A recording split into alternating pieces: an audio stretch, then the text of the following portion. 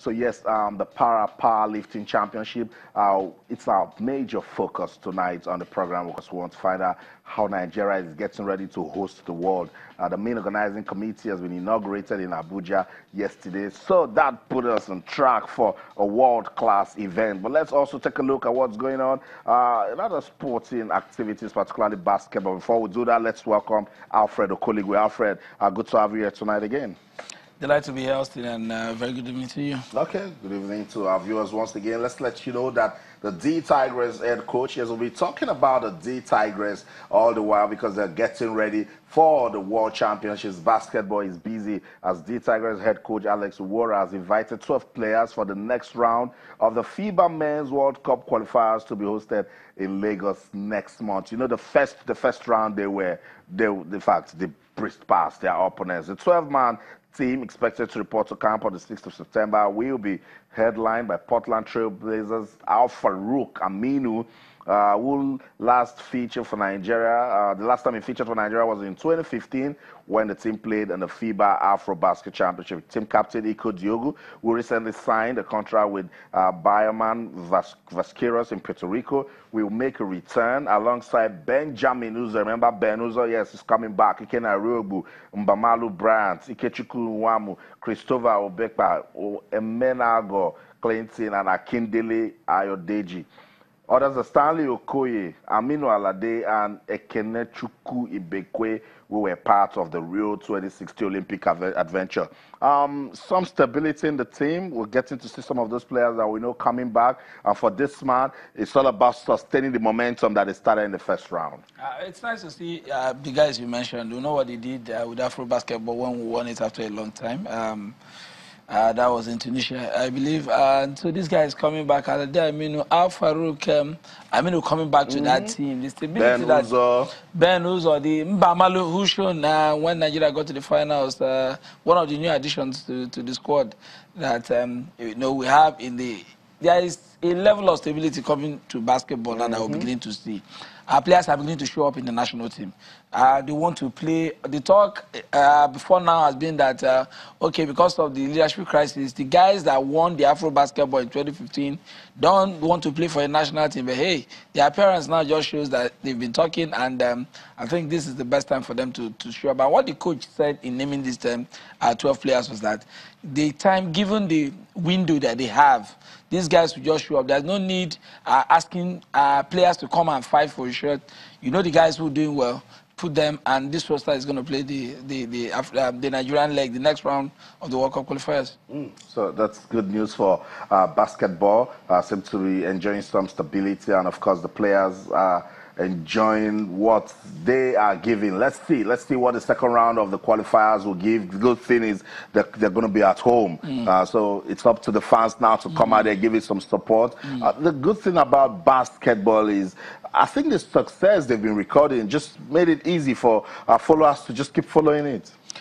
Yeah, followers, people follow basketball. When it comes to, in terms of popularity and spread, when you take football out, I think the next sport you can easily relate with is basketball.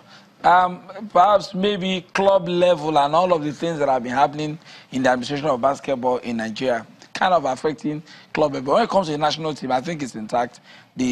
A large chunk of players that make up the national team are drawn from the United States of America, perhaps one or two that play in Europe. But we know that we have guys who have been schooled in playing this game, who have been exposed to, I don't want to use the word superior, but who have been exposed to training, and they understand the sport, and it's part of their DNA. So it's come back, bring the expertise you've acquired, come show it to the national team, and we're doing well. That's right. So we'll continue to monitor that one. Next month will be a busy month for basketball in Nigeria. The D Tigers will be busy. The D Tigers will be busier. So a lot of action to follow in basketball in Nigeria. Let's just wish the D Tigers all the best. And also remember to follow, support, and pray for the D Tigers as they go to Spain next month for the FIBA World Championship. Let's get on with the show now. I told you at the start of the program that we will be celebrating powerlifting in Nigeria. What a story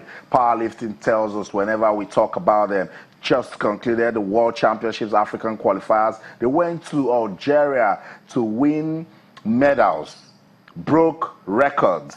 And so the world recognizes Nigeria as a powerlifting country. So the IPC said, look, let's come together and see what these guys can do. They gave Nigeria the rights, Alfred, to host the World Championships. It will take place from the 21st till the 30th of January 2019. And this was at the inauguration of the main organizing committee. You see Dr. Kweku Tando there, that's because Lagos is hosting. And the Minister for Youth and Sports, Barrister Solomon Dalong, was there. The President of the Powerlifting Federation of Nigeria, Queen Ubo, was also there. Look, Alfred, if we are doing so well in a particular sport, this is the right thing to do to announce to the world that, look, we can take it a step further. Yeah, I think it's nice. The last time the para-athletes went to Algeria to take part in the African the World Championships. 7 gold, 2 silver. Won so many gold medals. This is just what it now means is that we can take a full complement of teams. Perhaps the one that was okay, because of cost, let's take for a particular category, let's take one athlete. Now, because we are hosting, we can have 2, 3, 4, you know, participate in this. There are people who they've not had the opportunity of attending a competition like this. This creates an opportunity for them. And I mean, building local heroes of these guys, each time we hear they go out there, they make so much, so much impact. This time around, we are watching them on home soil. We'll see what they do against the rest of the world. And I think it will just send that clear message out there that when it comes to powerlifting, the place to be is in Nigeria. It's Nigeria. And the IPC, the International Paralympic Committees, they said, Alfred, if you are hosting, you must have a youth program in place. We've been talking about the same powerlifters for quite some time now. So this is another opportunity for the Federation to discover new talents. Indeed, it can't be more exciting than this. I mean, given that now you must have a structure on ground. For guys who have not had the opportunity of being taken into the program, you know, being taken into training them for this is an opportunity for them to have formal training, to have class in terms of where they really belong and how you go through regimented training to get the best out of it. So it can only get better. It can only get better with this, and want to commend the association for putting this together. Give us more opportunity to talk about powerlifting. So that inauguration was done in Abuja yesterday. So we'll look forward to it and see how the Ministry for Youth and Sport will work with the Federation to give a world-class event, because the world will be watching. The world will come down to Nigeria to compete. Later on the program, we'll be talking to the President and see how Nigeria is getting prepared to do that. So the Minister for Youth and Sport, Barrister Solomon Dalong, has been responding after the inauguration of the main organizing committee. Let's listen to him and we'll be right back. Let me emphasize that today the world has adopted the strategy of specialization in sports. There are countries that put in their investment in only Olympic sports. There are countries that specialize in the areas of comparative advantage. For us in Nigeria, we have been adapting this attitude of jack of all trade and master of none. Sometimes we pump a lot of money into a medal event and usually crash out. One of our policy direction is to begin to look at areas of our comparative advantage and put our resources so that at every outing, Nigeria will not be embarrassed.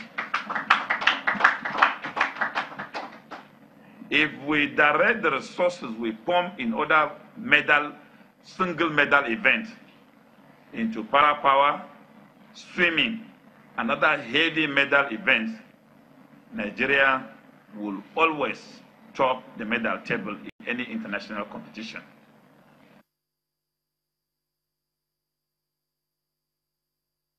So now you see, the Ministry for Youth and Sports, they mean business in terms of developing powerlifting in Nigeria. Sports Tonight on Channels TV. Let's go on this break. When we come back, more on Nigeria's preparations to host the World Powerlifting Championship. So don't go anywhere. Stay.